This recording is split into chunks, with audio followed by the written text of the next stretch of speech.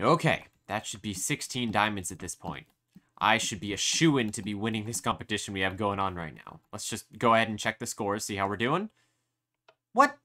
Who the heck is Noob Slayer 69? Oh, come on! Hello everyone and welcome back. MudkipNinja here with another Command Basics tutorial video today. And if you couldn't tell from the intro, today we're going to be tackling the very intricate command of Scoreboards, or the /scoreboard command with a whole bunch of different parameters. Now, the reason I wanted to tackle this today is because I've actually had the script for this in the works for a while, and because I have the next major how to make a boss in vanilla Minecraft video coming out as the next sort of big production video on the channel, I realized that just before that, we probably should have a quick rundown on how scoreboards actually work, as that was one of the most requested comments and sort of breakdowns from the original Pumpkin boss tutorial, is how does this scoreboard work? How does the time of day scoreboard work? Why doesn't the Pumpkin scoreboard go away? So on and so forth. I realized I actually kind of glazed over scoreboards a lot in that video. But no worries, today we're actually going to be breaking them down one parameter at a time. Now, scoreboards are your best friend when it comes to storing data and performing remote triggers in Minecraft. They're extremely versatile, but also can be a bit complex to understand. So we're actually going to break down the command itself, parameter by parameter, so we know the foundation to expand upon them later. This is definitely going to be my longest Command Basics video, and I'm even thinking about making an advanced Scoreboards Command Basics video after this one at some point in the future, as there are a whole bunch of things you can do with this command. But I figured we need to get all of the basics out of the way just so we understand it going forward for our future videos. So first off, some theory. What is a scoreboard, and why do we need it? Well, scoreboards are behind-the-scenes systems that can help keep track of things like points a player may have at a specific task. You can think of them as their namesake, a large basketball scoreboard that shows us how many points each team has. From there, we can use things like if statements and math to compare those scores to values that we set, and use that outcome to trigger things. Things like commands that trigger when a person reaches a certain score, or like locks to gate players from doing something unless they have a certain score. I'll break down the command parameter at a time, but just know that scoreboards keep track of events in the game that are called objectives. If, at a basketball game, the scoreboard is the thing that keeps track of the score, then the objective is what the scoreboard is actually tracking. So in that case, putting balls in hoops. Scoreboards themselves will come up time and time again in things like boss tutorials and map makings, and there is a bit more minutia that we'll delve into as it presents itself, but as for the basics, that's how scoreboards function. Okay, so starting off, let's take a look at the actual command itself. So if we go ahead and type in /scoreboard, you'll notice we have two options here. We're going to be working with objectives for now, and then we'll work into players later, as players won't actually do anything until we have a scoreboard set up. We'll go down the list from here. Scoreboard objectives add will start the process of making our own scoreboard. Remember, before we can compare any values or set any points, we first have to make sure we create our scoreboard from scratch using this add. So let's just continue for now and name our first objective. This is just what the game will refer to it as, so make it something short and memorable. For now, I'll actually just call it first objective. A reminder that whatever it is has to be all one word. We can change what this looks like to the player in just a second. Okay, now that we've set up our first objective, we actually need a criteria for the objective to track. This is the thing that will actually be incrementing the points of the scoreboard. Lucky for us, Minecraft has a ton of built-in criteria that the game already uses to track things for advancements, like if you've crafted a certain item or how many times you've died. We'll start simple and make our criteria be Minecraft.mind:\Minecraft.grass block. Just like that. As you might have guessed, this objective will now be tracking every time the criteria of breaking a grass block is met. Finally, if you plan on displaying your scoreboard visually to your players, you can give it an actual display name. You won't need to add this if you're making back-end scoreboards, but for our demo, we'll be displaying everything. So I'll name it grass destroyed. Because it's a string, you have to add a set of quotes as well. And there we go. If I press enter, our first scoreboard has been created. Now, if I switch back to survival, anytime I mine one of these grass blocks, our scoreboard will be incremented. But as you may notice, we aren't getting a visual representation of that anywhere on our screen. That's because we still have to set the display space for our scoreboard. Minecraft doesn't do this automatically. But we'll get to that in just a second. If we go back to our /scoreboard objectives path, now we can use our next parameter, List. This one will simply show us a list of all of our created scoreboards in the current world. As you can see, I have the one we just created, first objective if I mouse over this grass destroyed because that's the display name we gave it, and then a few others, one for the intro of the video, Diamonds Mined, and another one for something else I was working on. As a note, if you are someone that uses data packs in your world, all of the scoreboards added by those data packs will also show up here, and that can look a bit confusing, especially if you don't recognize any of them, so just keep that in mind.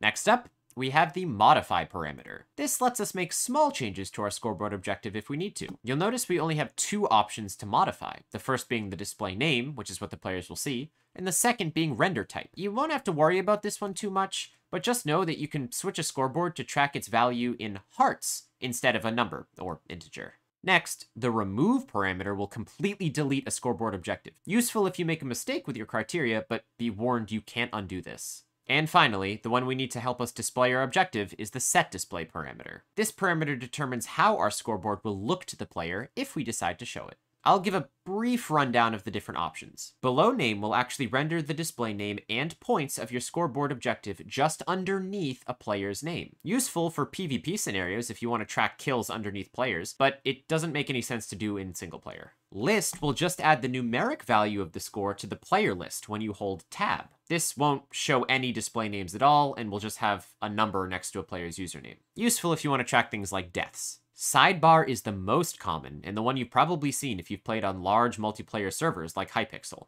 This is the one we're going to use, as it shows up all the time for players on the side of their screen. And as you notice, you can also set the sidebar for a specific color team, rather than have everyone see it at once, but don't worry about teams right now. So if we go ahead and select sidebar, and then the objective we want to display, and press enter, you'll notice our scoreboard will now show up on the right. And it's tracking our first objective, which we've set the display name to be Grass Destroyed. As a note, if you're messing around with this on your own and the scoreboard doesn't show up, don't panic. Scoreboards won't render a display until at least one player, or entity, has a score value for that objective.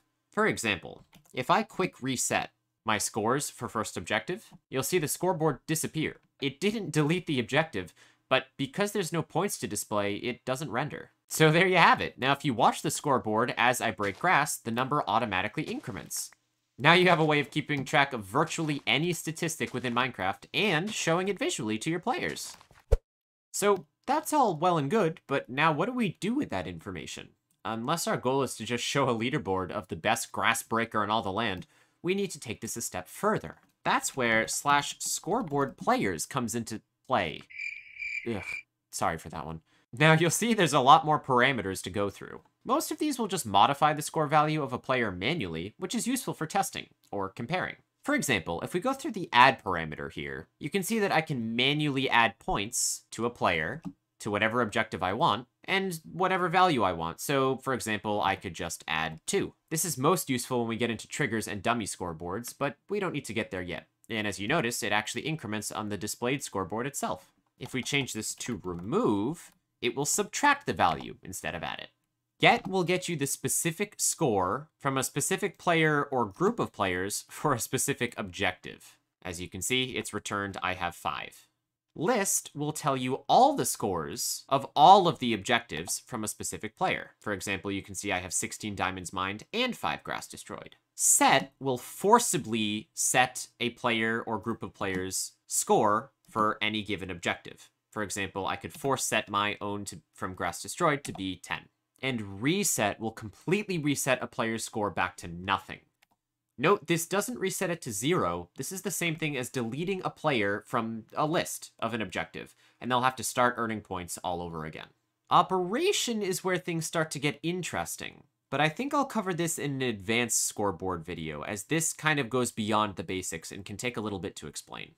Finally, we have enable. This one is really an edge case, and is only used for more advanced uses of the scoreboard command. Once again, I'll probably look into this in an advanced scoreboard command basics, but as an incredibly brief explanation, this enables a player to trigger the specific scoreboard objective manually using the /trigger command.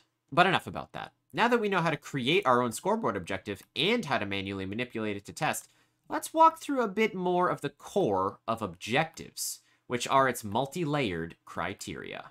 So what are the different criteria Minecraft can check for a scoreboard? Well, besides checking all actions a player can perform, like mining or crafting, there are actually some unique trackers as well, which I'll briefly go over here. This one, Dummy, we'll actually jump back to at the end, as this is the most useful and dynamic, in my opinion. But up top, we have Air. This tracks the amount of air a swimming player has left. Armor tracks a player's armor value. Next is Death Count. Pretty self-explanatory, tracks whenever a player dies. Down here is Food. This one tracks a player's remaining food score. And then, of course, Health. Very similar to Food, but will track a player's health. This one is actually very useful for any type of event tracking in the game, as it returns the exact health of a player. For example, you could decide that once a player's health reaches 1, or half a heart, they'll be teleported to safety via a command block. These killed by ones we're going to skip over for now, as we're not going to be talking about teams in this video, but they're pretty self-explanatory, or you can go ahead and look on the wiki.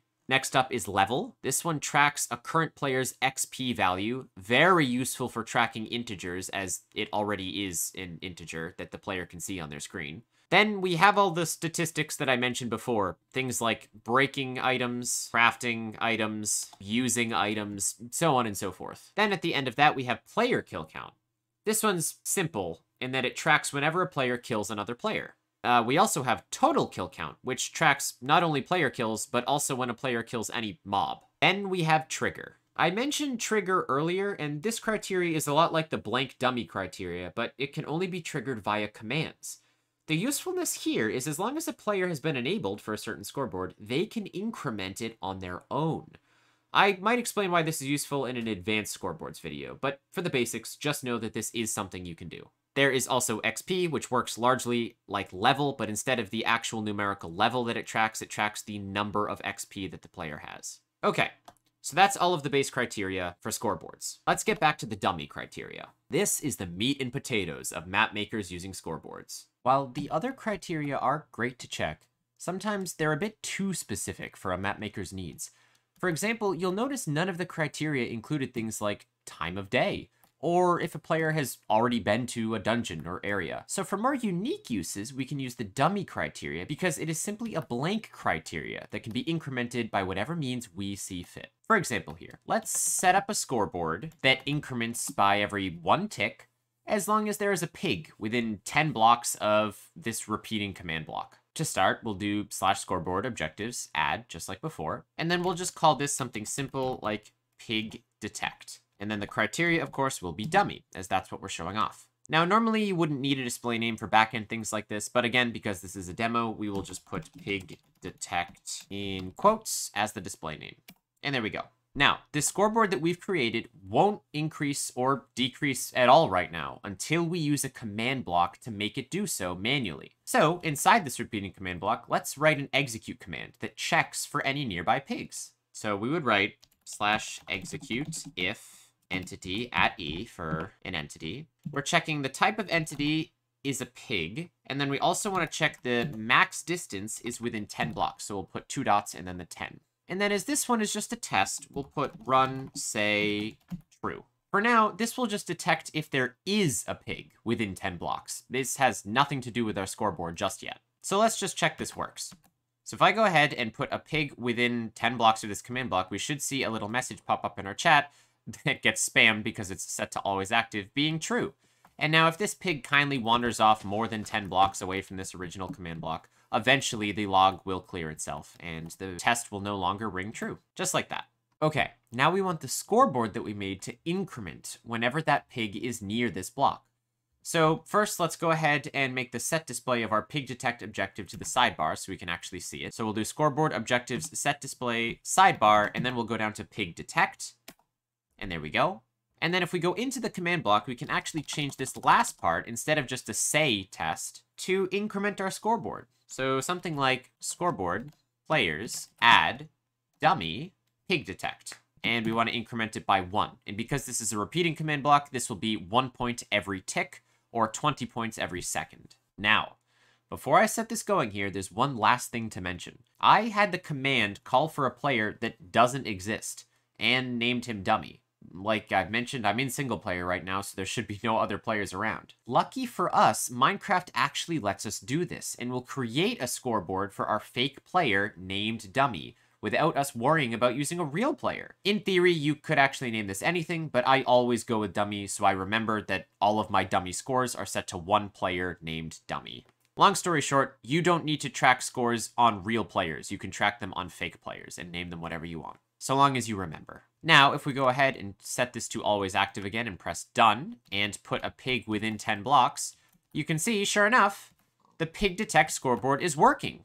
It's incrementing by 1 tick for every tick the pig is within 10 blocks of this command block, and as soon as they walk away, it stops. Awesome. But why use dummy scoreboards at all? Surely our /say execute command from before is enough to let us know that there was a pig nearby just by saying true. Well, the beauty of dummy scoreboards is we can now use this number to trigger other events, more often than not, using time. For example, you could have a lightning bolt strike the earth whenever the scoreboard reaches 400 as some sort of dodging minigame. Or, once the scoreboard reaches 100 ticks, you could teleport all pigs around it elsewhere and use it as some sort of test mechanism to see how quickly it takes for pigs to wander back towards the command block. The point is, you can virtually test for anything in Minecraft using dummy scoreboards.